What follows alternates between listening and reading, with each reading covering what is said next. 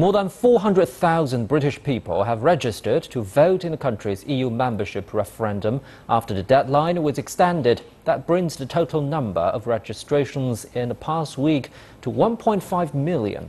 The late surge in registration applications was announced on Friday after the extended deadline had passed. The 48-hour extension was granted after huge demand close to the original deadline overwhelmed the registration website. Turnout is expected to be important in determining the outcome of the close-fought referendum on June the 23rd.